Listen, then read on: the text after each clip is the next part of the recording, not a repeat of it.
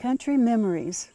I remember spring waters that never ran dry, rambles through the meadows and woods beneath a blue summer sky, wading a stream flowing downward to the waters of Floyd's Fork, where I fished with an old cane pole, the bobber, and old bottle cork. A new calf or kittens in the barn was an exciting time indeed. I gathered eggs, my appointed chore, after giving the chickens their feed. A cup of tea from sassafras root was tasty with fried apple pies, and blackberries picked among fence rows might become a warm cobbler prize. Spring greens gathered for the table would be seasoned with smokehouse meat. Fried chicken with gravy and cornbread made a hungry kid ready to eat.